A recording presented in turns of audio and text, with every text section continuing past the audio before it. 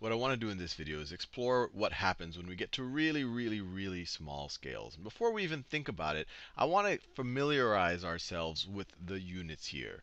So we're all familiar with what a meter looks like. The average adult male is a little under 2 meters. If you were to divide a meter into 1,000 units, you would get a millimeter. And I think we probably know what a millimeter is. If you've ever looked at a meter stick, it's the smallest measurement on that meter stick. So it's already pretty hard to look at. Now, if you were to divide each of those millimeters into 1,000 sections, you'd get a micrometer. Or another way to think about a micrometer is it's 1 millionth of a meter. So this is kind of beyond what we're capable of really perceiving. If you were to take each of those micrometers and divide them into 1,000 sections, you would get a nanometer. So now we're at 1 billionth of a meter. You divide that by 1,000, you get a picometer. So a picometer is 1,000 billion. 1,000 billionth of a meter, or you could say a trillionth of a meter. You divide one of those by 1,000, and you would get a femtometer. So these are unimaginably small things. Now, once you're familiar with the units, let's explore what types of things we can expect to find at these different scales. And I'll start over here, and I've written them on the left as well, but it's more compelling when you see the pictures. We'll start over here with the B. And I've arbitrarily picked something of this scale. There's many, many, many, almost an infinite number of things I could have picked at this scale. But the average B is about 2 centimeters long, this B right over here. It's about, give or take, it's about 1/100th the length of the average adult human being. But once again, a honeybee, not too exciting, although it is pretty exciting to see it zoomed in like this. But a honeybee is something that we can relate to. We've all seen honeybees. Now, what I want to do is zoom in or look at something that's 50 times smaller than a honeybee. So something that if I were to kind of show how big it is relative to this honeybee, it would look something like this. I'm doing it very rough. And that is a dust mite. And this right here, these are both pictures of dust mites. Now, dust mites look like these strange and alien creatures, but what's amazing about them is that they are everywhere. They're all around us. You probably have many of them lying on your skin or wherever right now, which is kind of a creepy idea. But we're talking about scale here. And the average dust mite, so we were talking about centimeters before. Now we'll talk about millimeters. The average dust mite is less than half of a millimeter. Or if you want to talk in micrometers, it's about 400 micrometers long. So this length right over here is about 400 micrometers. So about 1/50th the length. Remember, this huge thing that I'm showing right here, this is a honeybee. It's about 1/50th the length of a honeybee. Or maybe to put it in other terms that you might be familiar with, this is a zoomed in picture of human hair. And you might say, oh my God, this person has horrible hair. But no, if you were to look at your own hair under an electron microscope, you'd be lucky if it looked this good. This person actually, I've seen pictures of more damaged hair than this. This is probably smooth and silky hair right here. But the diameter of human hair, and this is on average, it depends on whose hair you're talking about. The diameter of human hair is about 100.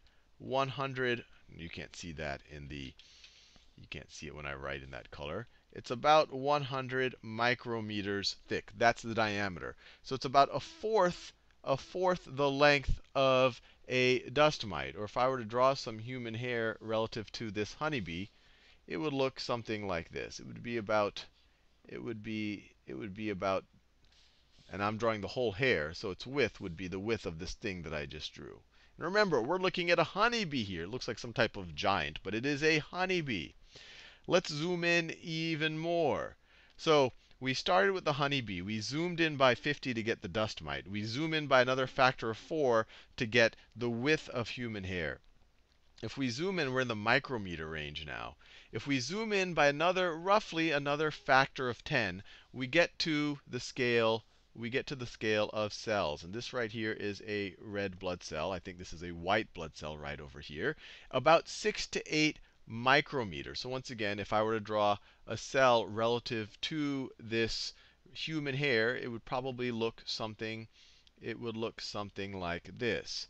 Something on a similar scale that we can still kind of relate to is the width of spider silk. It's about 3 to 8 micrometers. So if I were to draw some spider silk on the same diagram, it would look something like this. This is an actual image of spider silk. So once again, something that we can kind of perceive. You can bump into it. You can touch spider silk. You can see it if the sun is reflecting just right or if it has a little bit of moisture on it. But it's about the thinnest thing that humans can perceive. So, and this is in the kind of the ones of micrometer range. At that same range, you start to have some of your larger bacteria.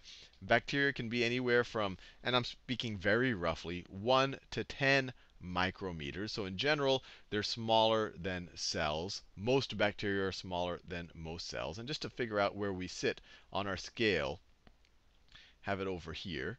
So we started off, I want to keep reminding ourselves, humans, you divide by 100, you get to the B. So each of these slashes right here are dividing by 10. So this is divide by 10, divide by 10 again. You're divided in size by 100. Divide by 10 again, you get to millimeter. You've divided by 1,000. Divide by 10 again, you are doing tenths of millimeters, which is about the size of the human hair. You divide again by 10, you're going into tens of micrometers. By 10 again, you get into the micrometer range. So now we're talking about human hair. We're not human hair. Human hair we're done up here. We're talking about cells. We're talking about bacteria. Now things are going to get really crazy. Now they're going to get really, really, really crazy. This was in the ones of micrometer range. Now we're going to start getting into the hundreds of nanometer range. And just to get a sense of things, so remember, a nanometer is 1,000th of a micrometer. Or 100 nanometers would be a tenth of it would be a tenth of a micrometer. And this picture right here, this big, enormous planet or asteroid-looking thing, this is a white blood cell. White blood cell. Blood cell. The enormous blue thing in this picture. And so if I were to zoom out, it might look something like this right over here. But what's really fascinating about this picture, for multiple reasons, are these little green things that are emerging after essentially reproducing, emerging from the surface of this white blood cell. And these things right here, these are AIDS viruses. These are AIDS viruses. AIDS viruses. So now if we zoom in roughly another factor of, about 100 to 1,000 from the size of a cell, you're now getting to the size of a virus. And all of the genetic material necessary to replicate that virus is right inside each of these little capsids, right inside each of these little green containers. So now going back to our scale, let me get my scale right over here.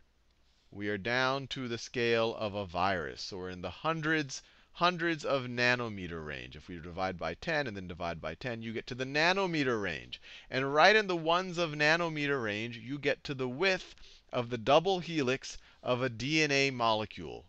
So this right here is, if you were to zoom in, and this is an artist's depiction of it. Obviously, well, this is not a picture, so to speak, of a DNA molecule. But the width of this double helix is about 2 nanometers, or another way to think about it, about 1/60th the diameter of one of these viral capsids, which it would have to be because it's going to have to get all wound up and fit into one of these viral capsids. And DNA, just to make it clear, this is just the width of DNA. It's much, much, much, much, much, much longer, and we can talk about that in future videos. So once again, we're at a very, very small scale. If you want to think of it in terms of meters, we're at 2 billionths of a meter. You could put 500 million of these side by side to get to a meter. Or you could even think of it this way. This is 2 millionths of a millimeter. So once again, super small. You could put these side by side, one DNA, another DNA. If you made them touch, you could put 500,000 next to each other in a millimeter. So this is unbelievably small amount of space. And now I'll introduce you to another unit that's not kind of in the conventional, prefix followed by meters. And this is an angstrom. And 10 angstroms equal 1 nanometer. So the width of this DNA, double helix, it would be 2 nanometers or 20 angstroms. Now, if we were to divide again by 10, you get to something that's 2 angstroms, or 0.2 nanometers wide, and that is a water molecule. Water molecule. Maybe instead of using red, I should have used blue or something.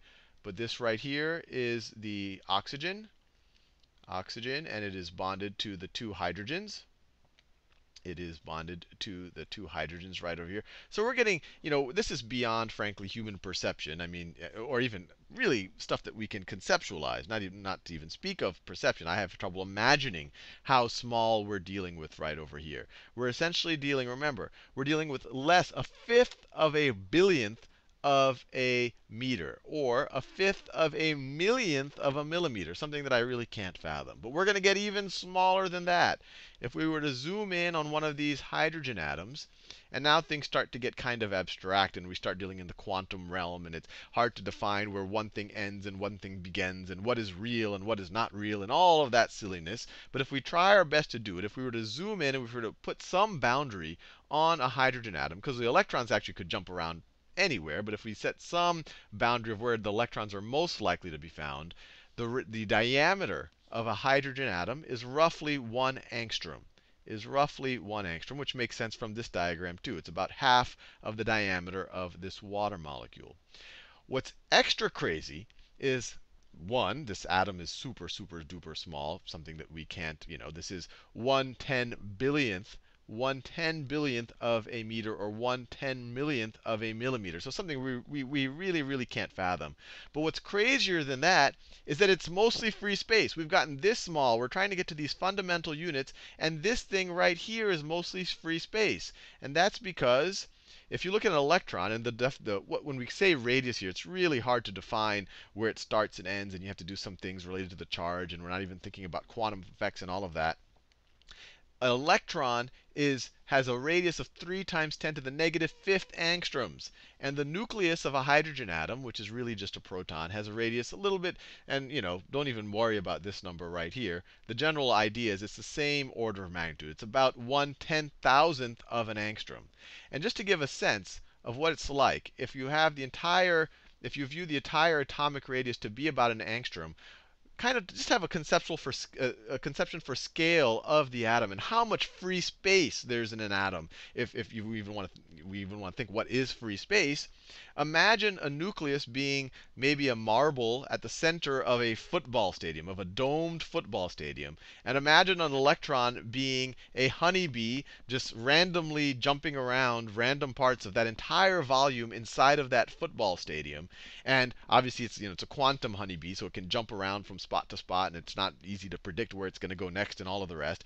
But that will give you a sense of the scale of the electron and the proton relative to the atom as a whole. But even more crazy, it gives you a sense for how empty atoms and really all matter really is.